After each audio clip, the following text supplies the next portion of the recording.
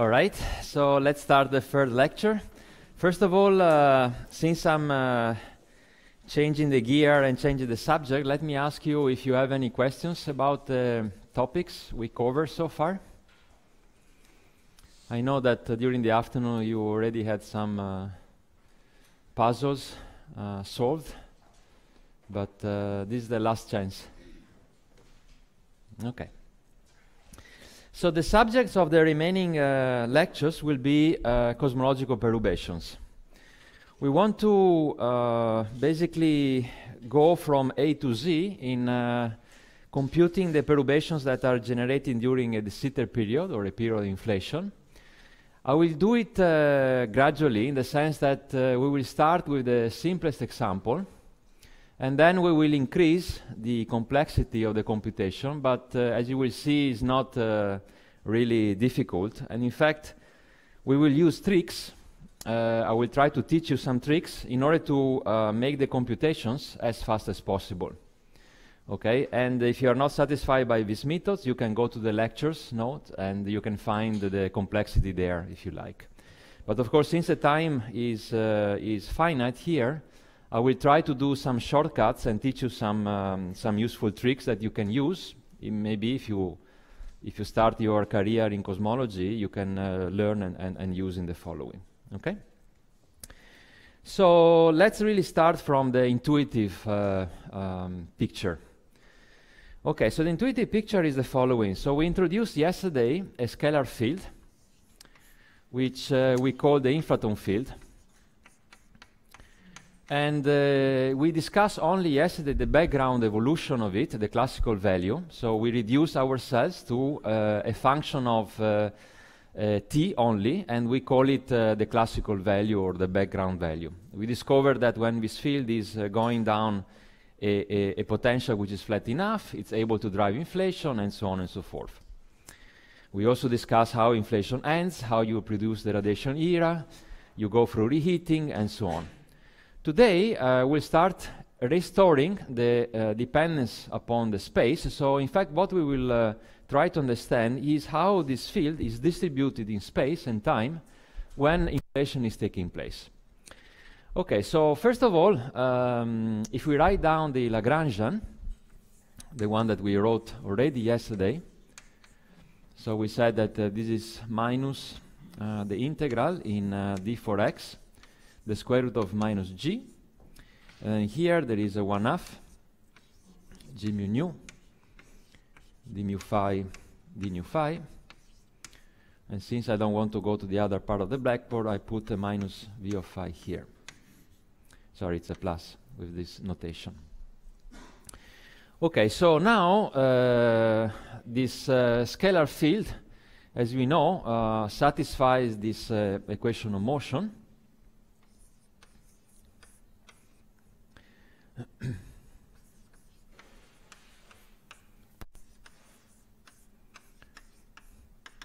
And yesterday we dropped the gradients because we said the function, the inflaton field is only a function of time. But now I want to restore the space dependent, and therefore if you use this equation, you're going to find something which is in fact phi double dot. And here I'm not going to put any more the label 0 because now it's the entire scalar field. Sorry.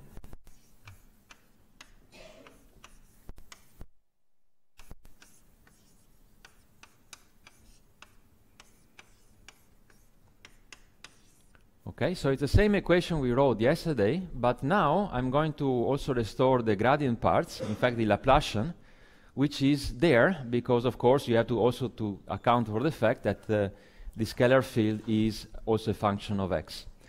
Notice in particular that this is the Laplacian with respect to the comoving coordinates, and therefore there is always a scale factor a here, because this gradient or the Laplacian is 1 over the length square, and you remember the length scale like the scale factor in an expanding universe. So don't forget this 1 over a square piece here.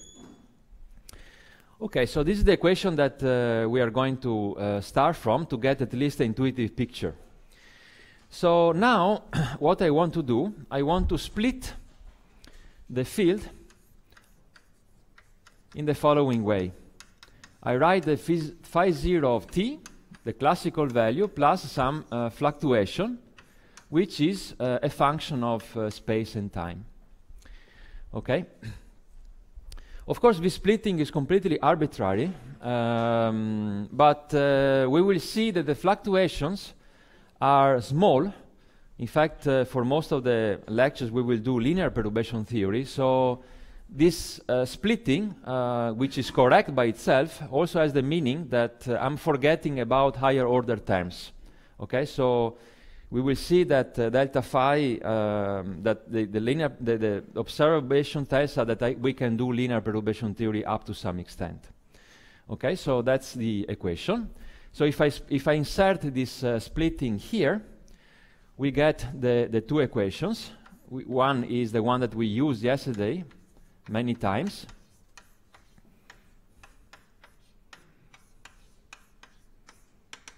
Equal to 0. And then, of course, here, when I use the delta phi, I'm going to expand all the terms.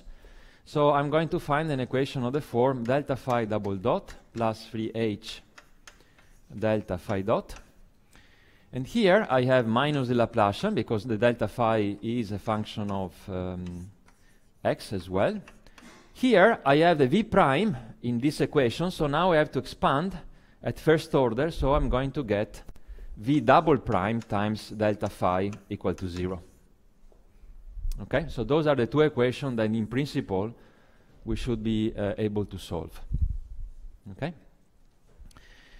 Now, in order to get an intuitive reason why the perturbations are generated, let me do some approximations about on this equation. Okay, so those approximations are not very rigorous. I just want to give you the intuition of what is going on.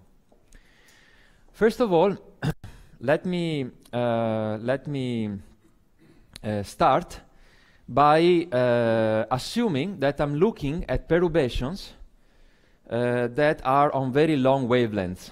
Okay, what does it mean, very long wavelengths? It means larger than the Hubble radius during the period of inflation. So I'm looking for the time being only at perturbations that have a wavelength which is larger, or let's say much larger than the Hubble radius during inflation. Okay, so those are still perturbations. They are not really zero momentum perturbation. They are not really the classical value, but still we are working in this approximation. Why I'm doing that is because I want to neglect this piece here, the gradient. Because if I take a wavelength, a perturbation that has a very large wavelength, the gradients will be completely negligible. So I do this approximation just to get rid of this piece. Okay? Because the gradients are small. And once I do it, you start seeing that the two equations are very similar, but not yet. So what I do the following. I take one time derivative of the first equation. Yes?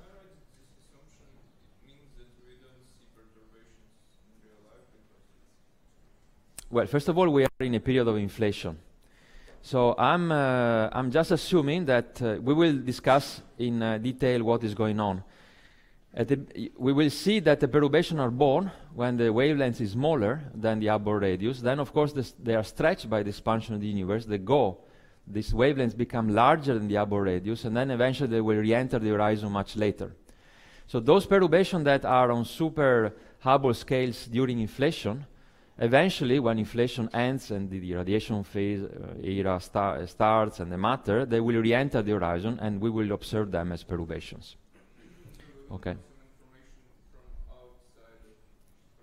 Well, we can observe them only when they are inside our horizon, but of course, during most of the evolution of the universe, they were outside the horizon. Okay, so we have to wait till they enter. They do some dynamics, they are subject to some dynamics, and then we can measure them in the form of CMB anisotropies or galaxy structure, Lasky structure, and so on. But for the time being, I'm just looking at the perturbation that during inflation is outside. Okay, but not now, just during inflation. Okay, so now I take I take the time derivative of this equation, and I'm supposing also that in first approximation the Hubble rate is constant, which we know it's also a good approximation.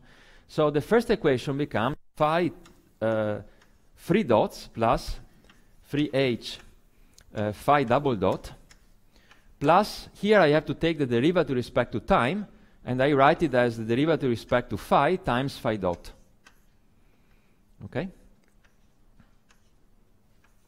Equal to 0. Okay? So I'm taking h constant as a first approximation, and then I'm looking at this equation. Why I'm doing that? Because now you see the equation for delta phi and the equation for phi dot is the same. Correct? So if I now interpret this equation as an equation for the variable phi dot 0, you see, the equation for this variable and for delta phi is the same, right? Because if I take two derivatives, I get phi triple dots, blah, blah, and then I get the same equation. If I have neglected these gradients, of course. That was my assumption at the beginning. So what does it mean? Since they satisfy the same equation, I can say that the solutions have to be proportional to each other. So I know that a very long wavelength perturbation for the field delta phi, I can always write it down as minus phi dot 0, so it has to be proportional to phi dot, and the constant of proportionality can be a function of space, because there is no space dependent here in those equations, so the space is just an external label. So it's like a constant of proportionality, if you like. But this constant can be a function of space. So from here, I learned that phi of x and t, since phi of x and t is phi 0 plus delta phi of x and t, the splitting that we do before, I can say that this is basically phi 0 of t minus some tau of x. Because when I expand in first order, I will get precisely delta phi to be this. You see? So this means that during the evolution of the universe, if I count for perturbations, what happens is the following, that if I look at different points, my scalar field is going down, towards the bottom of its potential, but at different points it will acquire different values. Of course, how much different, it depends basically on this quantity tau that we are going to compute. Okay, but this gives you an intuitive picture that you can think of your universe as having at every point the same value of the infraton field up to small fluctuations that we are going to compute in the following. Okay? Is that clear? That basically tells you everything about the perturbations, and now we are going to go into some technical details in order to compute, in order to estimate this picture. But this is very qualitative. Yes, there was a question.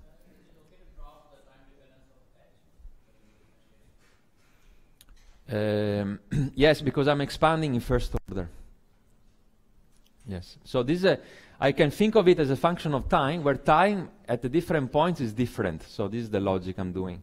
But as I said, it's very rough argument.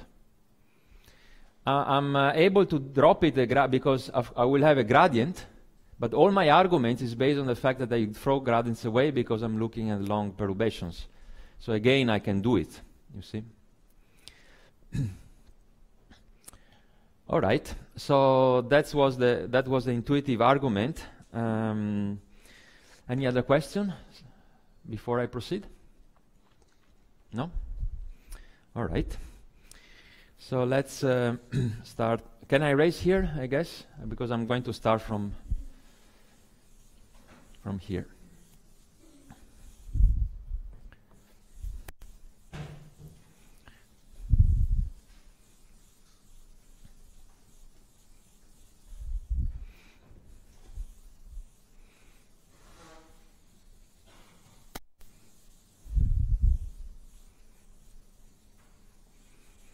Okay, so now we start from the elementary computation, but this elementary computation is the building block of all the cosmological perturbations. So it's something that you should understand quite well, and I will try to go slowly, because once you understand this, you basically have understood almost the rest. Okay? So what the exercise I want to do now is to compute the perturbation of a massless scalar field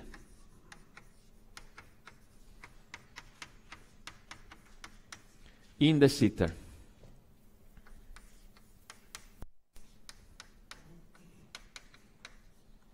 Okay? And we will see that once we learn how to compute the perturbation of this massless scalar field, basically we are almost done. Okay? So I will try to go by steps and to write down all the details, because that is really, as I said, the building block of all the computations.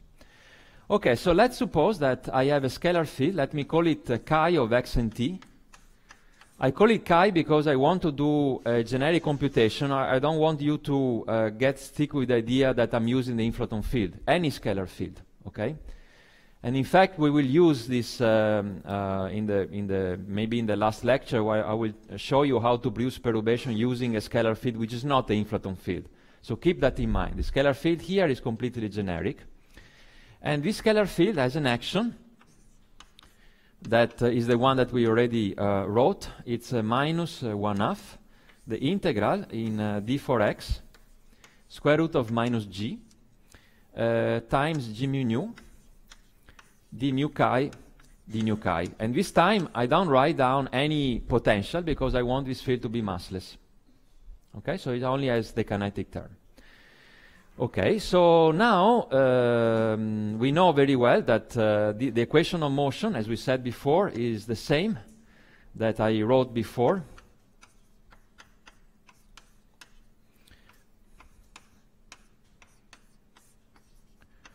Equal to 0. Here there is no mass term, there is nothing, so I have no potential. Okay? Now, this is a quantum field. I can do a Fourier transform of this field. In particular, I'm going to write down this scalar field as the integral in d free k divided by 2 pi to the power 3/2. Those are my normalizations.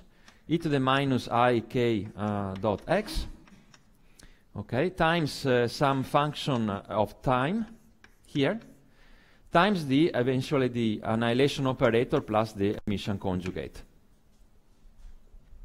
Okay? So I'm using these conventions. In fact, with this convention I should use the plus. Okay, let's put a plus, it's the same, but never mind. Okay? So once I do this Fourier transform, I also have to impose the usual commutation relation. So remember that chi prime times chi star minus chi star prime times chi is equal to minus I. Okay, because this is a quantum field, so I'm using these standard commutation relations. But this is not the important point. The important point is that now I want to write down an equation for the Fourier transform for this field here. Okay. But that's easy because the equation, as you see, is linear. The equation tells you that the chi double dot sub k plus 3h chi dot k plus k squared divided by a squared chi sub k is equal to 0. Okay? That is the equation that we are going to use and to elaborate on it a little bit. Okay, so now I replace the Laplacian by the k square, which is the modulus of the momentum that I'm looking at. Notice that this is a co-moving momentum, and in fact it has a 1 over a dependence when you want to make it physical. Okay? All right, now let's not solve this equation directly. Let's discuss about the different terms. Okay, so this is the equation I want to start from. And I will now elaborate about this equation. We'll try to understand the physics, and then we will do the mathematics. Okay, so during inflation, you have the Hubble radius, which is constant. Remember that I'm assuming a pure de Sitter epoch, so h is really constant. We will drop this assumption later on, but so we are going to have h to be a constant. And the Hubble radius during this period of inflation is simply equal to h to the minus 1. Okay, it's fixed. So there is a sphere of radius h to the minus 1. Okay, and first of all, I'm going to take perturbations that are inside the Hubble radius. So I'm looking at lambda much smaller than h to the minus 1. Okay? So what does it mean? Since lambda is basically a divided by k, I'm looking at perturbations that are such that k over ah is much larger than unity. Okay, so this ratio is a fundamental ratio that will tell you if we are looking at perturbation inside or outside the Hubble radius. For the time being, I'm assuming that they are inside. So I have this sphere, and I'm looking at the perturbation whose wavelength is inside the Hubble radius. Okay? Then the equation is basically the following. K double dot, you can reduce the equation the following way. Because now the term which is in the middle, since k is much larger than a over h, can be dropped. Okay? So this equation looks like an equation of an oscillator, with the only problem that, of course, the frequencies is time dependence. And in fact, the frequency the time dependence is rather violent, because remember the scale factor goes like an exponential. But this simple approximation tells you that you expect the solution to be a propagating wave. Okay? Let's leave it as it is now. We will elaborate about this comment later on. Now I'm doing the opposite approximation. I'm looking at perturbations that have a wavelength which is much larger than the Hubble radius. And therefore, I'm looking at k over ah, which is much smaller than unity. Of course, if a perturbation is born inside the Hubble radius, very soon the perturbation will go outside the Hubble radius. The wavelengths will increase by a factor of a. So sooner or later, I have to stretch this wavelengths, and the wavelengths will go outside the Hubble radius. So the situation will be the following. I have h to the minus 1, and then I will have a perturbation that will look like this. Right? I start inside, the wavelength is stretched, and sooner or later, I'm finding myself in this situation. Then the equation of motion, I can simplify it to be this one. I can drop the last term, the k squared over a squared, and the equation becomes this. So from here you see very well that the k will be, as a function of time, will be a constant. Okay, so as soon as the perturbation leaves the Hubble radius, the wavelength becomes larger than the Hubble radius, then the perturbation will freeze. The amplitude will change, won't change anymore. Okay? So the computation, the goal of the computation is in fact to understand what is this amplitude here. Okay? How does it depend on the momentum, or if you like on the wavelengths, and so on and so forth. What is its amplitude? And this amplitude will tell you something about what we are going to observe at the end of the day. Okay? So this is the real picture. At the beginning you have an oscillating, you have a wave, and then the universe is, the scale factor is growing exponentially, the wavelengths will go outside the Hubble radius, and then the perturbation will freeze. Okay? That is the picture we have in mind. Okay, now mathematically we want to find the same conclusions in more detail. Is that clear? Yes. When they are equal, this is the moment of which is called Hubble crossing. And there, if you want to analyze what is going there in this neighborhood, you have to solve the equation exactly. Yeah.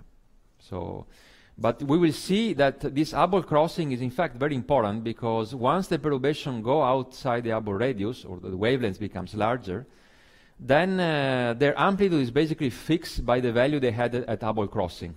So that's very important. We'll come back to this point. Other questions? No? Okay, so now I want to solve this equation exactly. Okay? To do that, I will do some change of variables.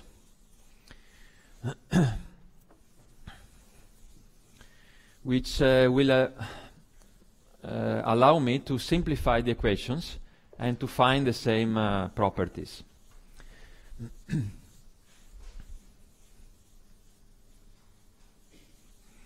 Okay, so first of all, it's very convenient in the computations for the sitter to introduce, to change the time label. Okay, so remember that our metric that we always start from is minus dt squared plus the scale factor, which is a function of time, times dx squared. Okay? Now we are going to introduce a conformal time,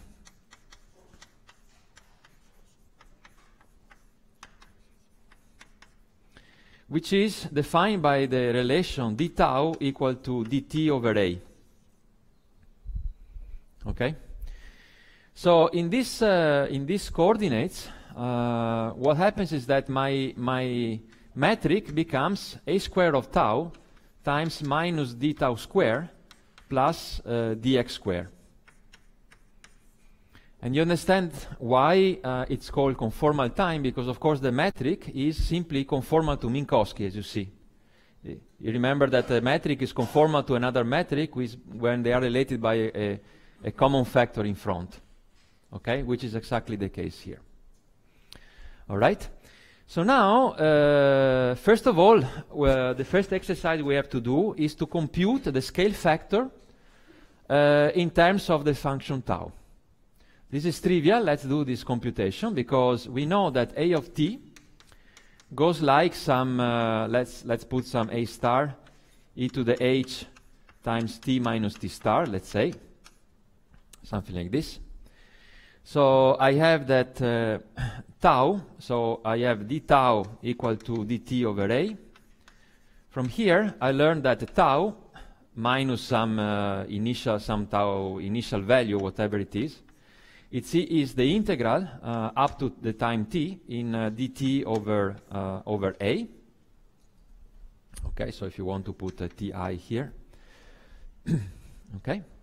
But remember that this is a scale factor, so from here, what you get minus 1 over h times e to the minus h star times t minus t star, we decide to do. Okay. And there is also an a star, which I can put it here. Okay, which is evaluated between ti and t. Okay. Sorry, there is also a parenthesis. Okay, so from here, you see that I have 1 over a when I evaluated the time t. Okay, so I identified, if you fix the boundary condition in a proper way, I can identify the tau as minus 1 over ha, which comes from the first piece here. There is a minus sign. So I can find that a in a conformal time is minus 1 over h tau, okay? Where again I have fixed some constants here in a appropriate way. And notice in particular that in this scale factor the tau is negative. Okay, so the end of inflation happens when tau is equal to 0, when a goes to infinity. And the beginning of inflation is some period tau, some time tau, where tau goes to minus infinity. Okay? So in these coordinates, you don't get an exponential anymore. You just get a scale factor that looks like this, and tau is negative. All right. So that was the first piece of transformation we want to do. And the second one, so I leave it there. The second transformation I want to do is to rewrite my scalar field in the following way. So first of all, let's compute what is the action of the scalar field chi in these coordinates. So let me rewrite -1/2 the integral in this time I write it d free x d tau.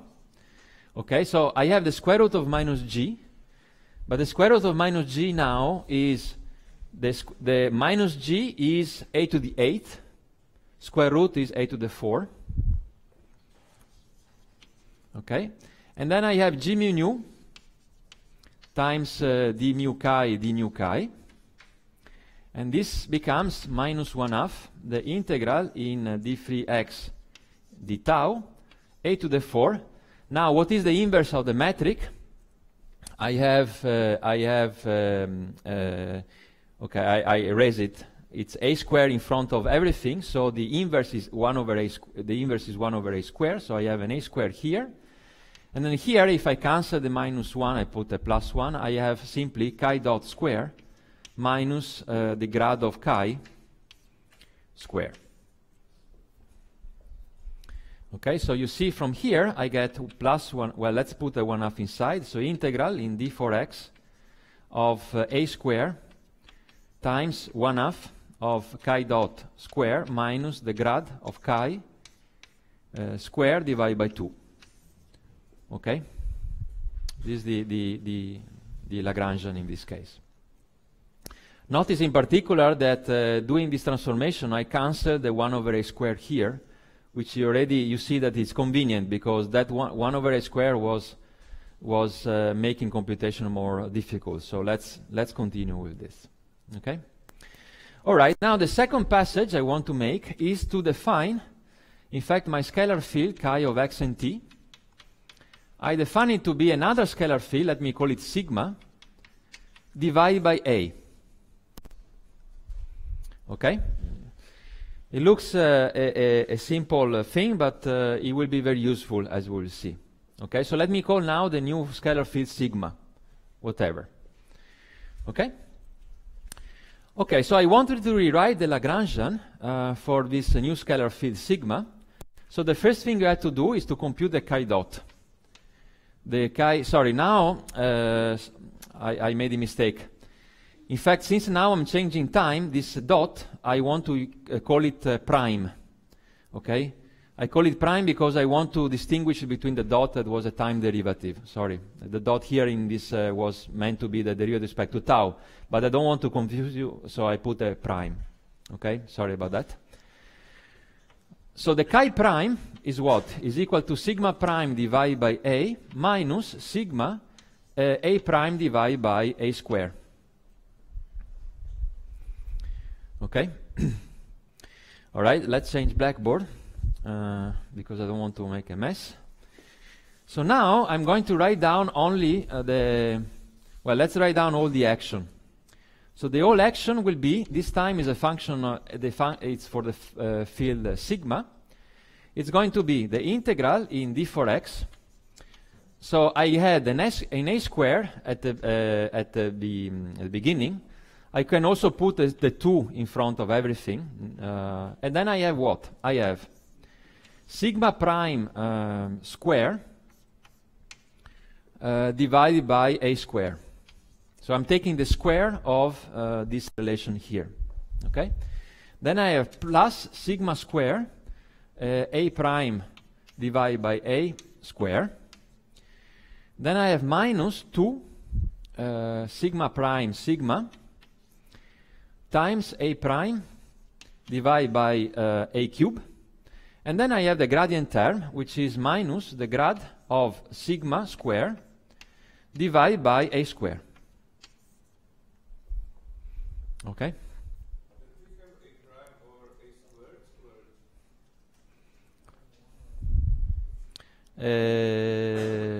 Where? On the second term, I have also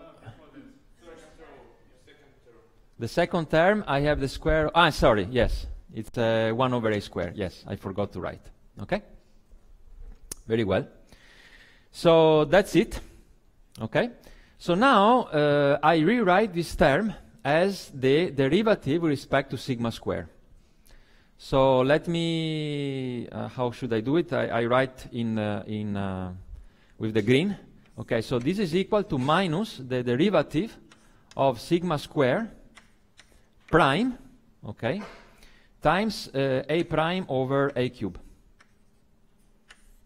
Okay, is that clear what I'm doing? I don't want to rewrite everything. All right. So far so good. This is with the minus sign. And then you see I can integrate by parts. Well, sorry, before doing that, I want to simplify further my Lagrangian, because you see I can eliminate a lot of terms. So let me rewrite it, okay?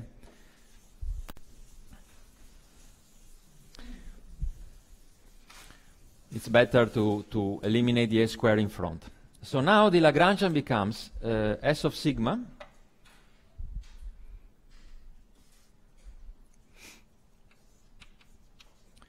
is equal to integral in d for x divided by 2. And here I have, so the a square goes away, so I have sigma prime square. Okay? Then I have the a square that goes away from here, so I have plus sigma square, which multiplies a prime over a square. Then I have minus the derivative of sigma square times what? Times the a square gets annihilated with a cube, and I'm left with a prime over a. Okay? And here I have minus the grad of sigma square. All right? Let me check to see if I have lost anything. No, it's okay. All right? So now I integrate by parts this thing. Okay? So I'm integrating by parts this thing. So integrate by parts. So I'm going to get the integral in d for x divided by 2 sigma prime square plus a sigma square a prime over a square. I integrate by parts, so I change the sign, so I have plus sigma square a double prime divided by a, and here I have minus sigma square a prime square divided by a square, which is the derivative of 1 over a, and then I have minus the grad of sigma square. Okay?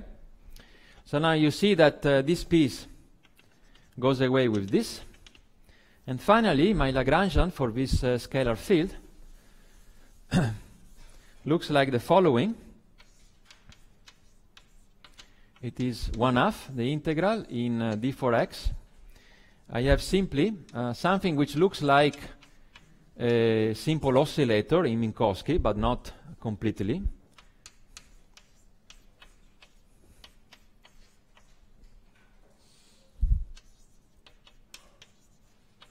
Okay, so this is the final action that I want to start from to analyze the perturbations.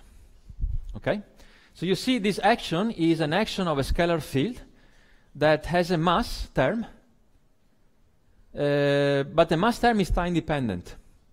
Okay, because remember that the scale factor goes like minus 1 over tau, so derivatives and so on, so it will be time dependent.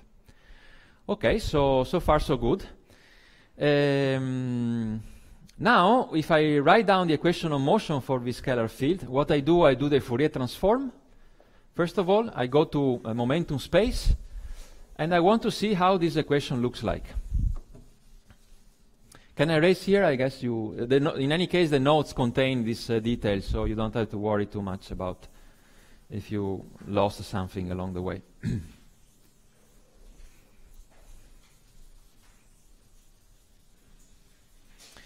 Okay, so now I go to momentum space.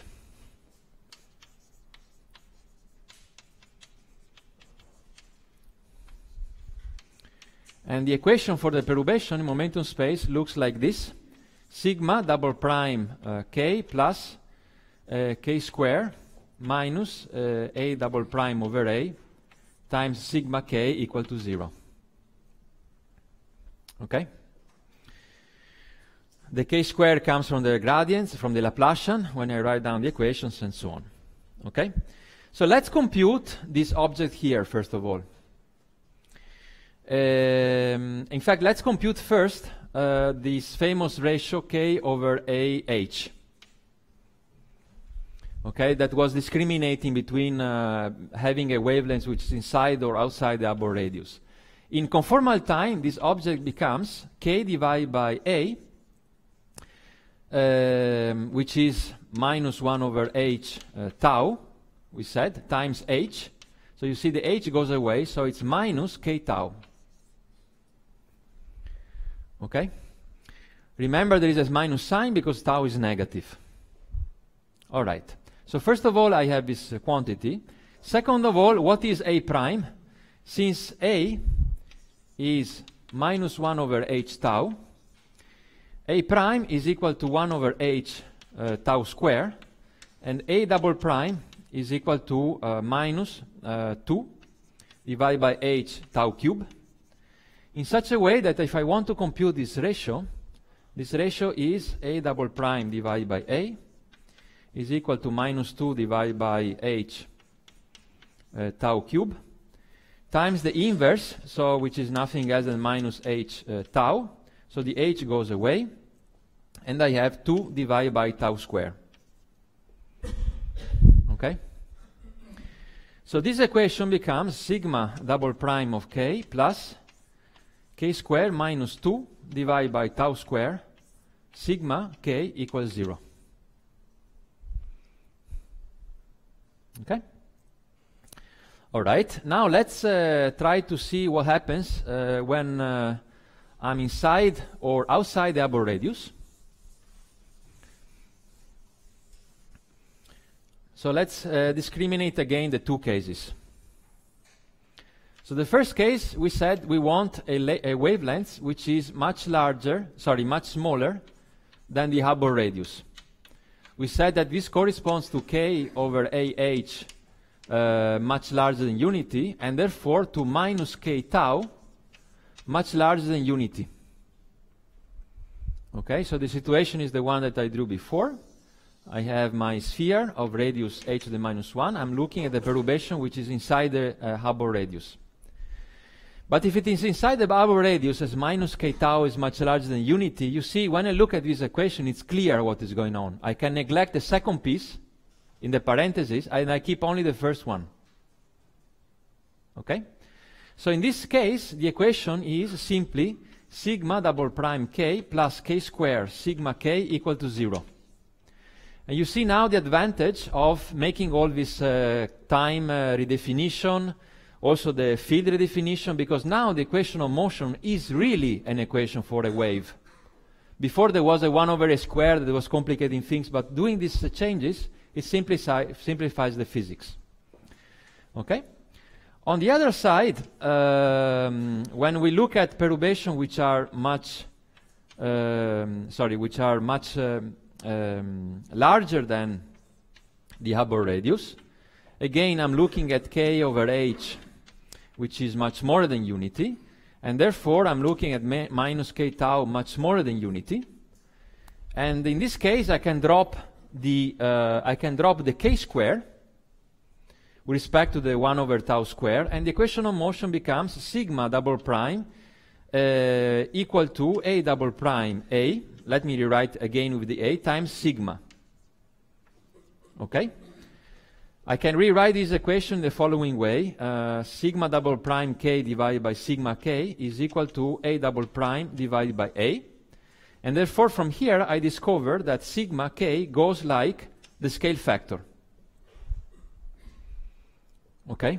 It grows like a scale factor. But now remember that chi was sigma over a. And therefore chi, which is sigma over a, the given mode, will go to a constant, which is exactly what we were discussing before. Okay, but in this new scalar field, it goes like the scale factor. Okay, and of course here we are in a situation where we are very much, larger than the wavelength is much larger than the Hubble radius. Okay. Okay, again, this is very qualitative. Now let's go to the solution. In fact, before going to the mathematical solution, let me tell you a little bit some tricks and some considerations. So let's have a look, first of all, at the regime where minus k tau is much larger than unity. Okay, so we said the equation is sigma double prime k plus k square sigma k equal to 0. Okay, so now you said the solution of this equation is quite simple. You say that sigma sub k of tau is some constant a1, let's put it, divided by the square root of 2k e to the minus I k tau, plus some other constant a2 e to the I k tau, divided by the square root of 2k, where the square root of 2k I put it because I want a normalized wave. Okay? So inside the Hubble radius, when the perturbation is born, it behaves really like a wave, propagating wave. But the first question I have to ask myself is, how do I choose about these coefficients? Okay? Because in principle I have complete freedom to choose A1 and A2 as which are numbers as I like. Well, it turns out that the way you choose so basically selecting the values of A1 and A2 is equivalent to select your initial vacuum state. Okay? Now, there is no logic, no rationale which is better than any other, but in general what we do is to choose the coefficients. We say that we want to start with initial vacuum state which minimizes the energy of the system, which has 0 particle in it, okay? Which is called the Bunch-Davies vacuum.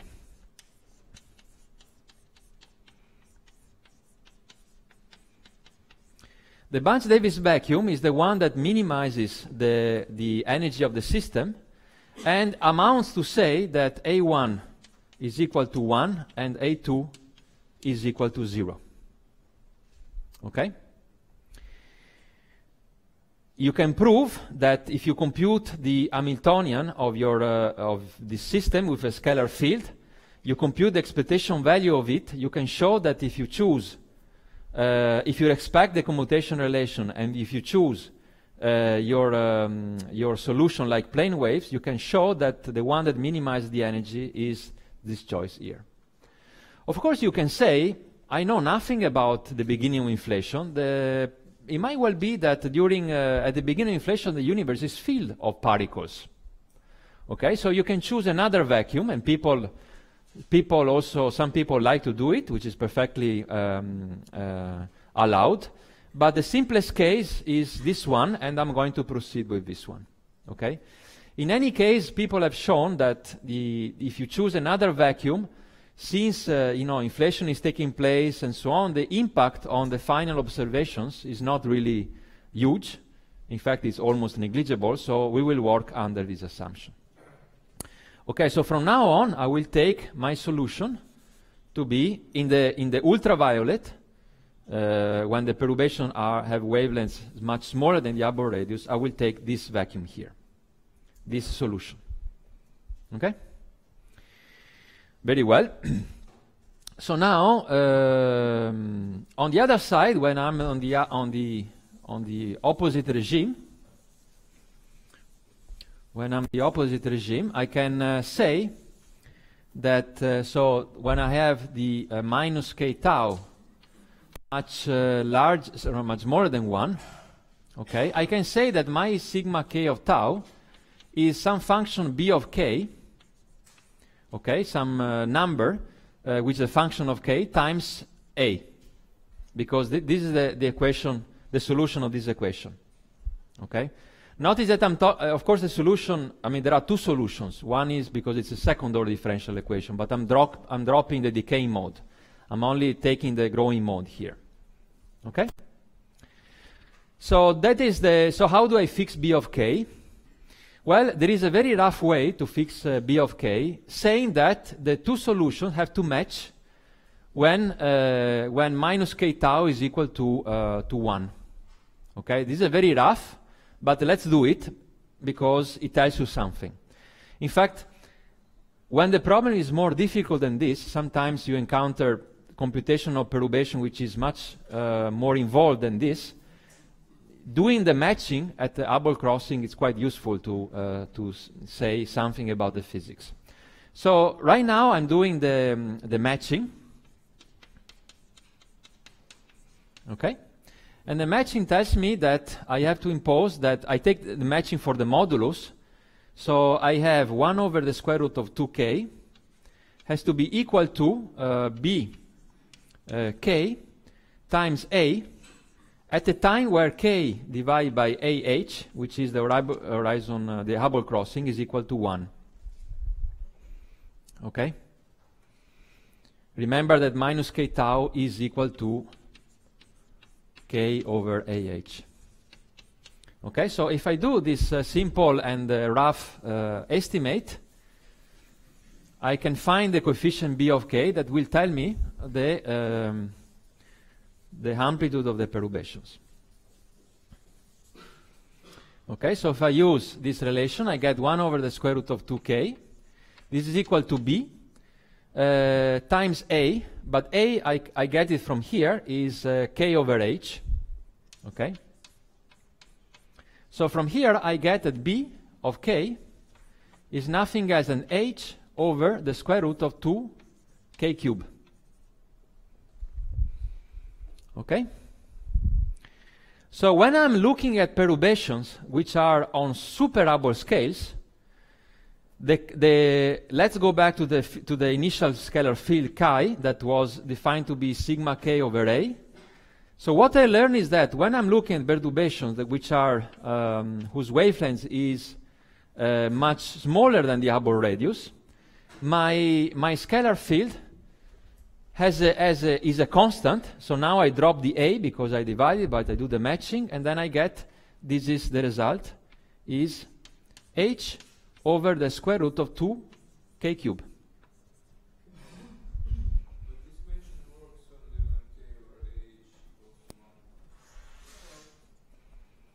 I'm taking the two solutions and I'm gluing them.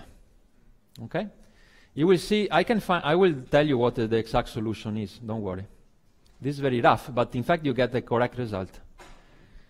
Okay, so the most important piece of information is here. As expected, when I look at perturbation whose wavelength is much larger than the horizon, okay, they are constant, first of all, as promised at the beginning of the lecture. First of all, there is no evolution, because remember the h in this approximation is constant, and the amplitude is fixed by the momentum, by the corresponding wavelengths, moving wavelengths, and it goes like the square root of 1 over k cubed. Okay? This is the result that you get from these symbol arguments. All right? So I think we can take a break of a few minutes, and then we will solve the equation exactly and get the same results. Okay? And we will elaborate about this. All right? So let's take, so how much time I have to, till 11 or 11:15? No, 11?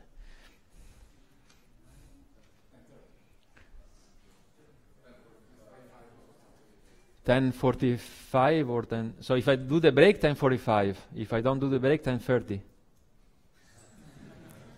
Right? I should be done by. Let's take 5 minutes, okay, and then we will continue.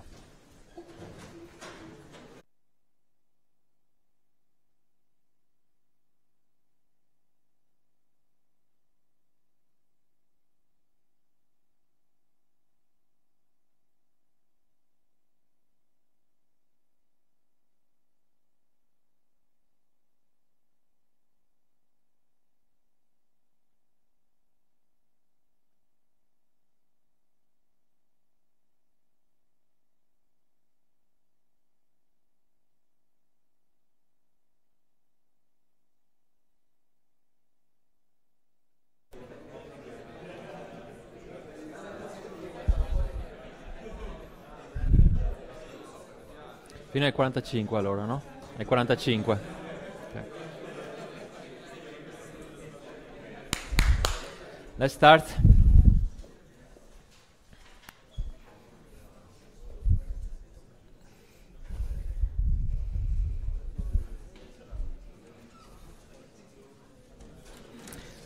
All right, let's start and finish this business. So, okay, so let me summarize the results. So we started from a scalar field, okay, and we discovered that once we do the Fourier transform of this scalar field, we discovered that when the mode goes out of the Hubble radius, this scalar field chi, okay, has the following fundamental result: is h over square root of 2 k cube. Okay. In fact, I want to now show that this is also coming out from solving exactly the equations. So you remember there is this sigma double prime of k plus k square minus 2 divided by tau square, sigma k equals to 0. Okay? Now you can solve this equation exactly, and I want to solve it with the boundary condition that my sigma k of tau, when minus k tau is much larger than unity, has to go to e to the minus I k tau divided by the square root of 2k. Okay, so I solve it because I chose the Bunch-Davis vacuum. So you can solve exactly this equation with this boundary condition. You can show that sigma k of tau is in fact equal to e to the minus I k tau divided by the square root of 2k times 1 minus I k divided by k tau. So this is the exact solution. Okay. As you can see, when k tau with the minus sign is much larger than unity, I can drop this term and then I get a plane wave. When I'm working the opposite regime, the solution goes like 1 over tau, which you remember is the scale factor.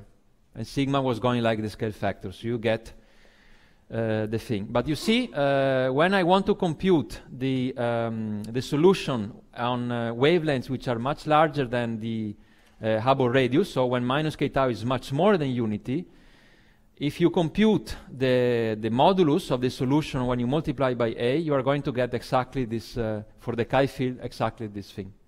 So in this case, the matching that I do, if I want not to solve the equation exactly, and sometimes you don't know the analytical solution when you have some problems which are more problematic, then you do the matching, and you know, sometimes the matching works. In this case, it works even perfectly.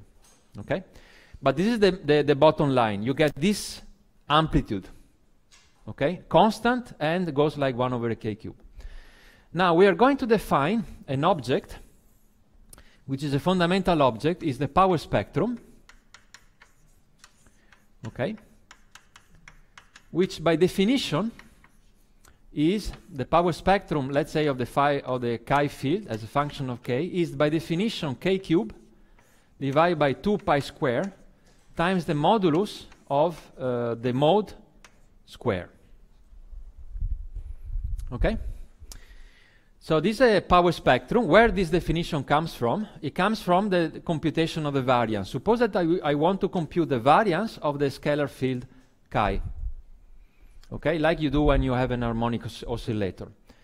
So if I go to momentum space, this integral, I can do the sum over all the momenta. So I get this object here, the integral in d3k, sorry, time divided by 2 pi cube times the modulus of the field square. Okay. Now, I can do, since this guy does not depend on the orientation, because of course we are not breaking isotropy and so on, so I can rewrite this thing as the integral in dk over k times k cube divided by 2 pi square times the modulus of the field chi sub k square. So what I have done here, I split the d3k, I have done the integral over the angles, this gives me a 4 pi. A 4 pi divided by 2 pi cube gives me the 2 pi square. I multiply up and down by k in such a way to have the k square, I want to have the k cube. And I have an integration over the d log k here.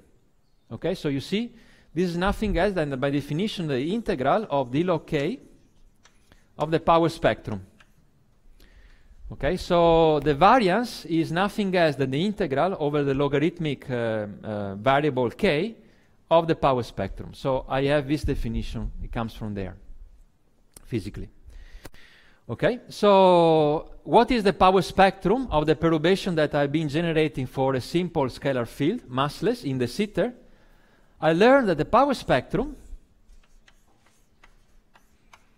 is what? Is 1 over 2 pi square k cube times the square of this object. So is h squared divided by 2 k cube.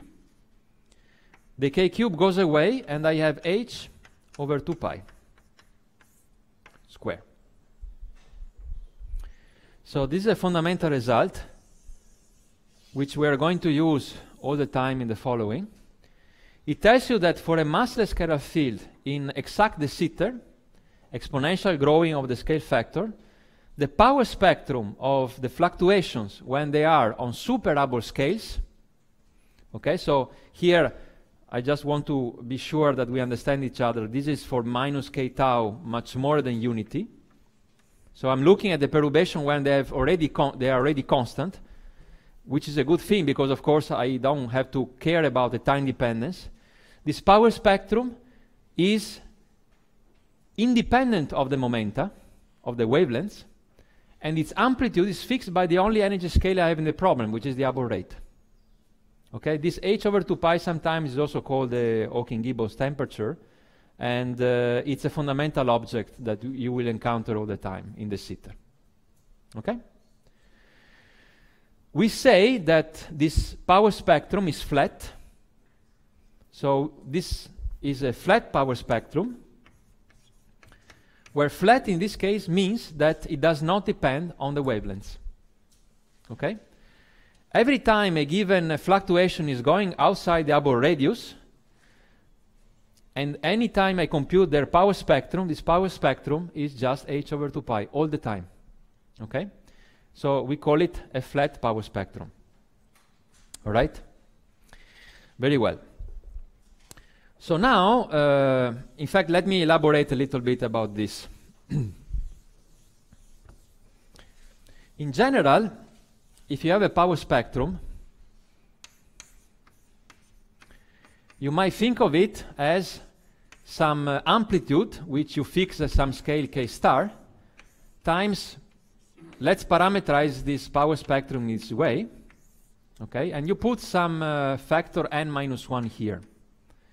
Okay, we say that it's a good approximation most of the time to parameterize the power spectrum as a power law, and this n is called the spectral index.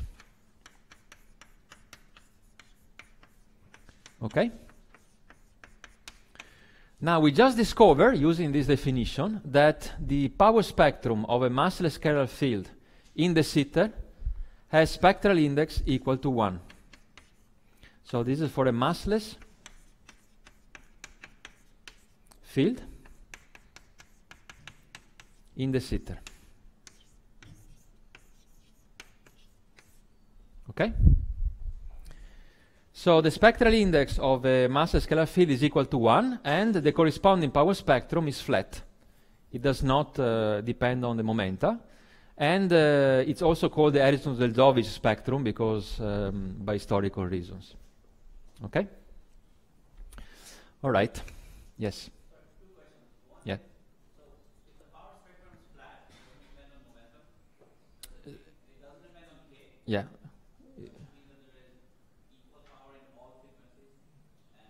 Yes, for the power spectrum, yes. There is equal power to all the frequencies, for all the wavelengths, yes.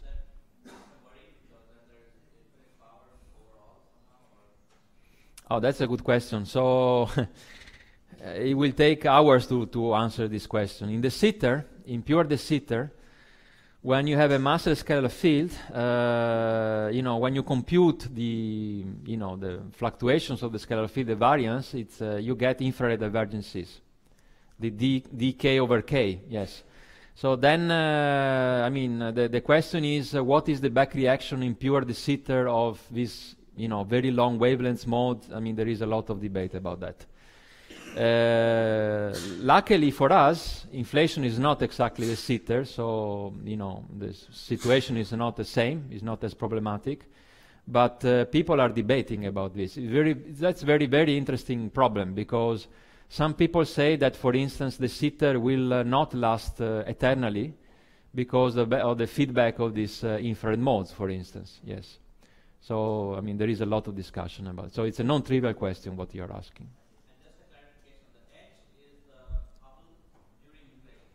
Yeah. No, it's a Hubble rate during inflation. Today today we are accelerating, but it's not the same thing. Mm-hmm. Okay, so right. So let's now do one step. Let's take one step ahead, and let's discuss what happens when I release the assumption which I'm in pure de Sitter. Okay. So I want to do the computation now in the more realistic case in which inflation is taking place. So it's not exact de Sitter, but the Hubble rate is changing with time, slowly, but it does change. Okay, because that is a physical situation that I have to deal with. Okay, so I have two ways to do it. First way is the complicated way. The other way is the shortcut way, and I will start with the latter. Okay, and I will try to reproduce in a more complicated way, if I have time, the same result, but in a more slightly more complicated way. Okay, so just to be clear, I want to solve now the problem in which the Hubble rate is changing with time.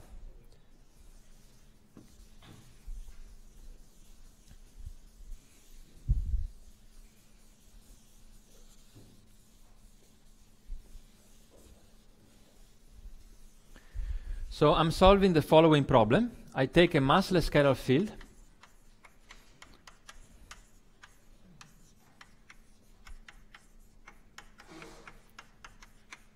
in quasi de Sitter.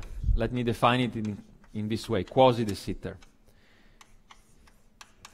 Meaning the realistic case in which the Hubble rate is changing slowly with time according to the equation h dot equal to minus epsilon h square. You remember yesterday I defined this epsilon to be precisely minus h dot divided by h square. And I also want to do it by taking epsilon to be constant. If you remember, we discussed yesterday, epsilon is a very small number during inflation. Its variation with time, they go like epsilon square, so I can neglect them. Okay, so I'm working at first order in epsilon.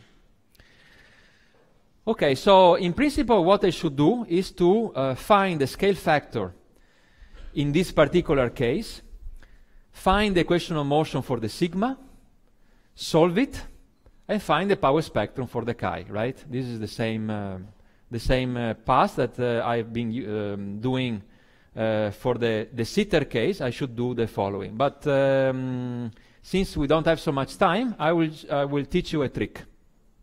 Okay? What is the physics behind this assumption? The physics is the following. Look at the perturbations. So we have a period of inflation where, okay, let's do it like this. Okay, then inflation ends. This is the Hubble radius. And then we have a perturbations that is growing like a scale factor. So here, this is lambda, is really the wavelength of the perturbation, the physical wavelength. It is born here, okay, where the wavelength is much more than the Hubble radius. Then it is stretched by the factor of A. It goes very soon outside the Hubble radius. It stays a long, long time outside the Hubble radius. And finally, at some epoch during the evolution of the unit, it re-enters our horizon, and it becomes observable. Okay? Now, I drew this line here on purpose with a tilt, because I'm now releasing the hypothesis that the Hubble rate is constant. And since the Hubble rate is solving this equation, during the real period of inflation, the Hubble rate goes down with time, and therefore the Hubble radius is slightly increasing with time. So that's the reason why I drew this thing, a little bit tilted. Okay? But of course I exaggerated, because epsilon is very small, so the tilt is very small. But what I'm looking at is, let's draw another wavelength. Okay? So when the Hubble, so we learned a few minutes ago that in order to compute the amplitude of the perturbations when the wavelength leaves the Hubble radius, I can do the matching at Hubble radian crossing here, at this point, and at this point. Okay? So at these 2 points, the Hubble rate is not exactly the same, but the difference is very small. Okay?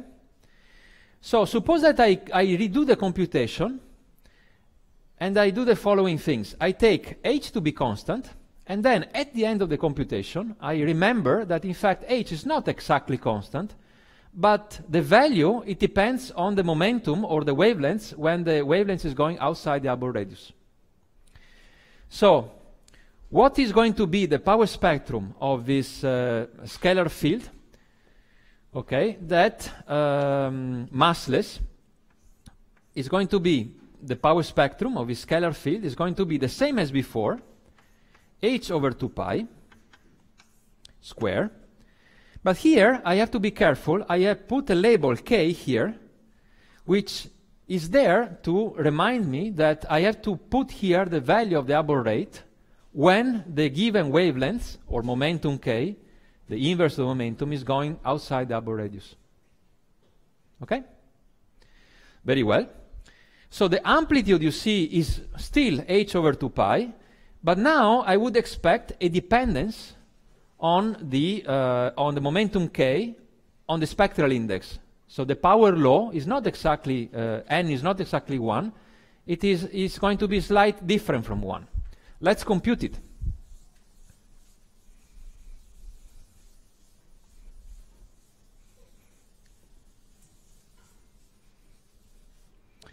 Okay, so how do I compute it? Remember that the power spectrum I define to be some A of k star times some power law, k divided by k star to the power n minus 1. Okay, so how do I define the n minus 1 from here? N minus 1 is simply the derivative of the log of p divided by the log of k. Right? This is the definition of the spectral index. Now, let's do this computation. You will see it's not difficult. I think I'm going to erase here. Okay?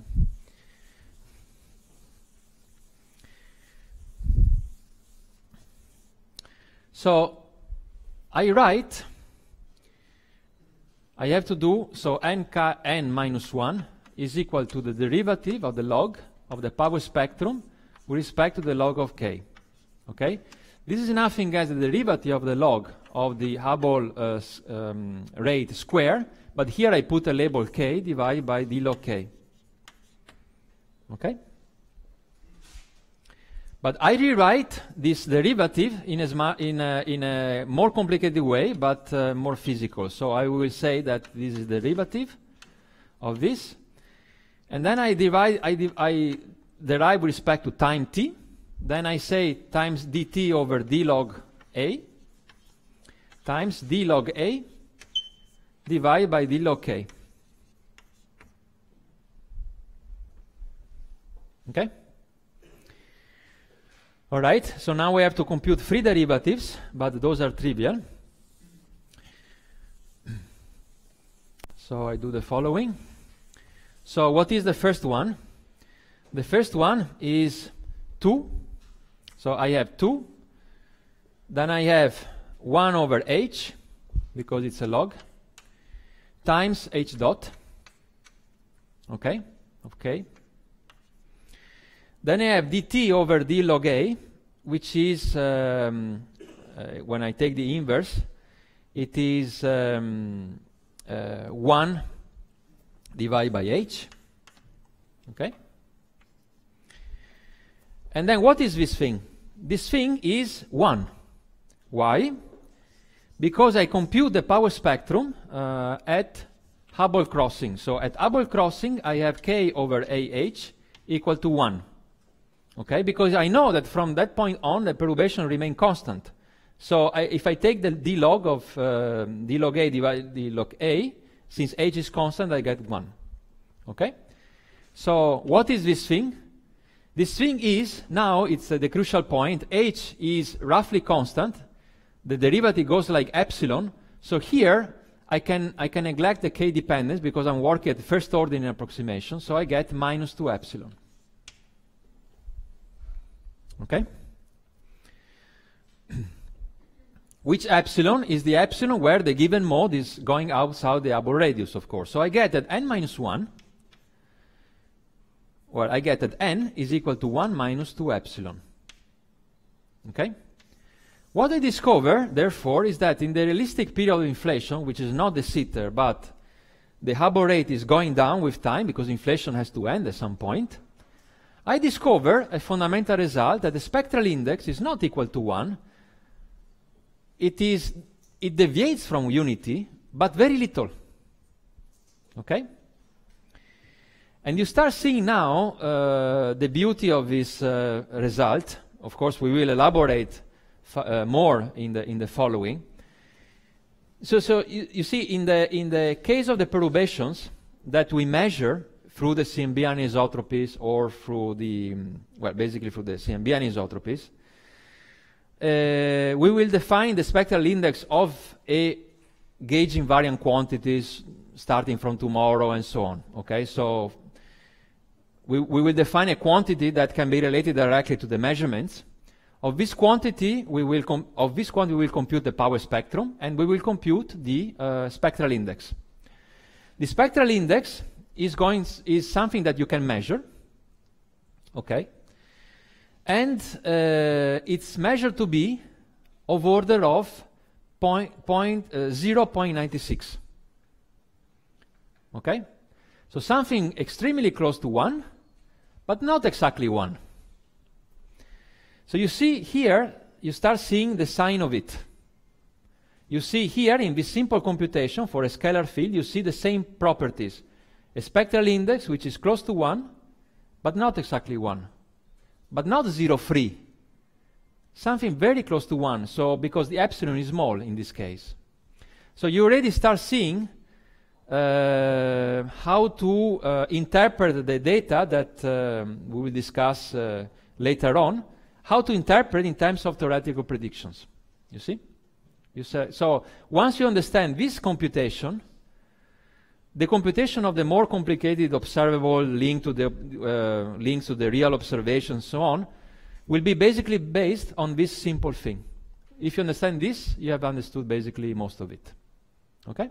Yes? Say it again? Yes, so. Yes. For this particular case, yes. Because it's even more infrared than before. Yeah. In this case, yes. But then, of course, when you have, you deal with the real case of inflation, first of all, inflation has a beginning. So you cannot take, all the modes. So there is an infrared cutoff. And of course, the question is, are those wavelengths that are outside the Hubble radius physical or not? So there is a lot of discussion about that. I don't have time to go into these details, but we can discuss in the afternoon if you want. Okay? So this is a key result that I think you should get the, you should get the meaning of, because that is one of the fundamental predictions of inflation, not for this particular case of a mass scalar field, but we are going to get something very similar tomorrow, okay? Okay, so now, in the remaining time, I was supposed to, in fact, show you how to get this result in a longer way, doing the precise computation, but that will take me more than a few minutes, so I think I should stop here, maybe, and then we will resume this computation tomorrow, and maybe I can ask some questions meanwhile. You have a question? Yeah. Okay. Yeah, but this not this case, eh? Yeah. There is another quantity which is called the comoving curvature perturbation that we are going to define tomorrow, of which you compute the power spectrum, you compute the spectral index, and it's going to be, I'm going to derive a formula very similar to this, and then you can measure this quantity, and it's about 0.96 or something.